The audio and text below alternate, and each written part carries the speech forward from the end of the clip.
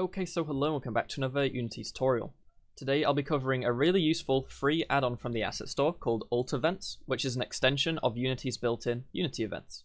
We'll start off by getting it off the asset store, then I'll be comparing it to the built-in Unity events and explaining why these are far superior, and then we'll actually be going into an example of using them. I hope you're looking forward to it. Let's get started. Okay, so go ahead and pick any old Unity project that you want to test this in. I've got this project I'm working on in my own time. Go across to the asset store, and if you don't see it, go to Window, Asset Store, or Control 9, and then search for Alt Event, okay, like Ultimate Events. Go ahead, click on it, and when it loads, then you can download it. I've already downloaded it, so you can import, okay, and when you press that, it'll then ask to put it into your project, and just press Import.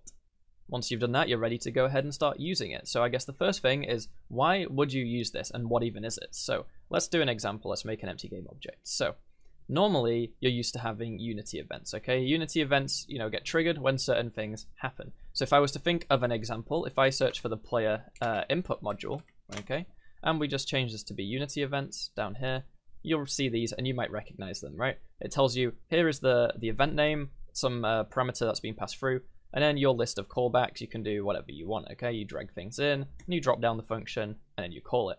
The main benefits to Unity events is it allows you to have custom logic that you don't have to hardcode. The problem, whenever you have gameplay logic that's hardcoded, it means that if you want to make changes, you have to go into your code, you have to tweak it. That, causes possible problems there. Whenever you change code, you're possibly breaking something. And it means that if you want different, kinds of logic for different things, then you need to code it multiple times, maybe use inheritance or interfaces to have the different logic spread out.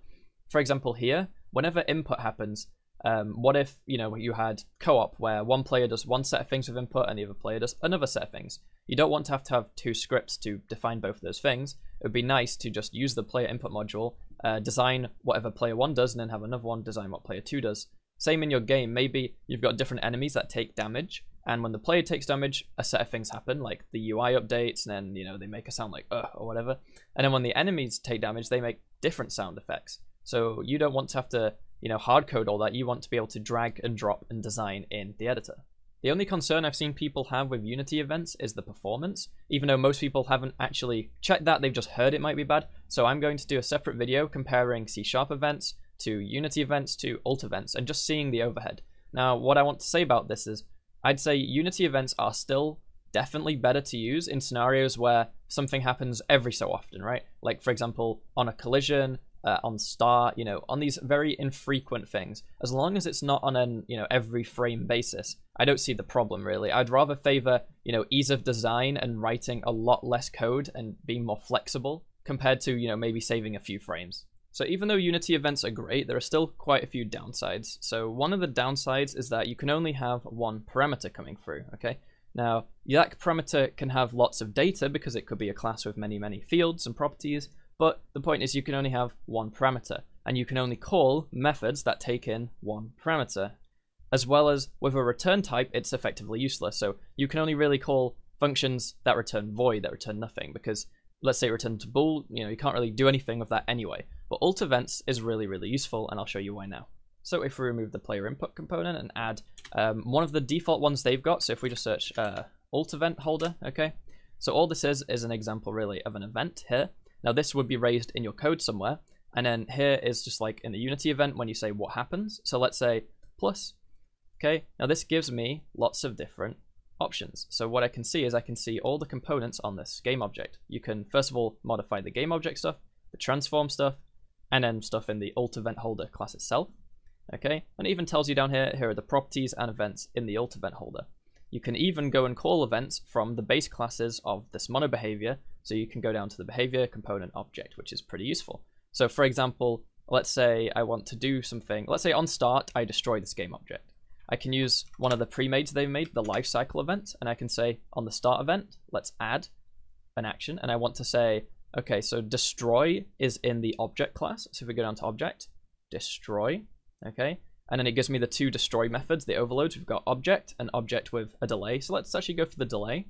The object is itself, so let's drag in itself, and then the delay of 1 second, okay? So this game object here, let's just give it a mesh renderer and a mesh filter so we can actually see it, okay?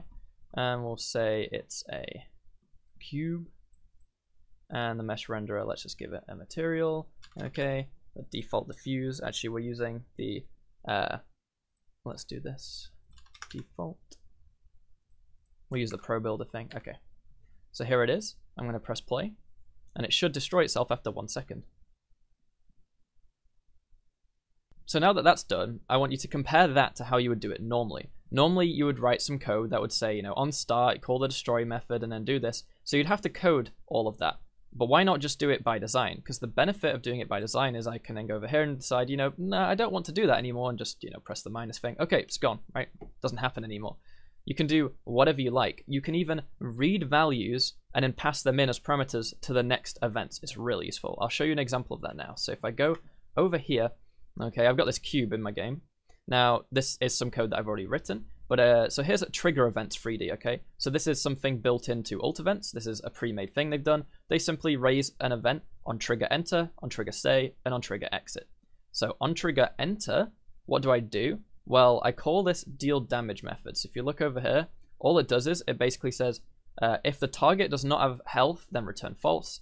Otherwise, remove a value from the health and return true. So the true and false just lets us know, did we deal damage or did we not deal damage, okay? So what I do over here is I say, okay, I actually drag in the deal damage script. You'll actually see here, I call deal damage action, deal damage, okay? And I pass in a collider and a value. Now, the collider I pass in, okay, if you look over here, it says parameter 0 collider. So I can either turn this off and actually drag in a collider somewhere, but the thing I want to damage is actually from this event here. Okay, I need to pass this into here. So if I press this little infinity symbol, which is basically like linking it together, it now gives me all the parameters, okay, from the event, and it's saying, yeah, you can use this as parameter 0, okay? Then the value, so here's the second parameter. This is something you can't normally do. I want to deal 10 damage, okay? And then what happens is, this returns a boolean. Remember, this deal damage returns a bool. So if I did successfully deal damage, then I pass it into this condition. Now this condition is something else I've made where all it does is it takes in a bool. If the bool is true, it raises on true alt event, and if it's false, it raises alt event on false. So I'm saying, okay, if it was true, then destroy the cubes, destroy itself. So that means that what this logic I've built up is when it touches something, if the thing it's touching has health, damage it and then destroy itself. Or if it collides with something that doesn't have health, then do nothing. So if I press play, okay, I move around, I touch the cube, I take 10 damage, okay? You see the health bar go down and the cube goes away. If I actually go to the player right now and I take off the health behavior, okay, what should happen is when I run into it, because I don't have the health behavior script anymore, obviously it doesn't deal damage, it keeps raising that event because it's, you know, I'm colliding with it, but because I don't have health, it keeps returning false whenever it tries to deal damage, meaning that it doesn't get destroyed. So I've made a duplicated version of the cube, I've taken out all the logic. Let's just do something random. Let's say on the game object, let's read a bool for whether it's active. So we know that's true, okay? And I'm going to use that true to go over here and say, let's change the static bool, okay? And then rather than saying like true or false manually, I can link it, and I'm linking it to the return value of the first thing. So we're going to say, is it active? Yes, okay? And then it's going to actually set is static to true. So you watch this boolean up here, okay? Let's press play. So when we walk into it, it should make it static because of reading that other value. It's a stupid example, but it's an example nonetheless. Okay, I've gone into it, it's now static. I go into this one, I take 10 damage, and the cube goes away. So now I've had all that logic without having to write any custom code this video, just for this. So yeah, that's it for this video. If you liked it, then please leave a like and subscribe. Let me know down below what you want to see next, if you want to see more alt events or some other stuff, okay? I could come up with some more complex examples. You can also give me some ideas down below too. Thanks everyone for watching. I'll see you all next time, and goodbye. But of course, before I go, I've got to thank my patrons. A special thanks to John Salig, Liz Kimber, Trandy, Fabian Reno, Malvin, Zumran, David McDermott, Exit, Josh Folsom, Bearded Eye, Dustin Miller, Rek, Irish Renee, Remy Baldwin, and Jay Donald. If anyone else is able to help support the channel monetarily, link to my Patreon is down below, as well as now you can actually become a member on the YouTube page so that you get extra stuff when we do streams each week. If not, it would also be greatly appreciated if you could check out our social media, such as Twitch, Twitter, and Discord, as well as our website. That'd be greatly appreciated. I'll see you guys next time. Thanks for watching, and goodbye.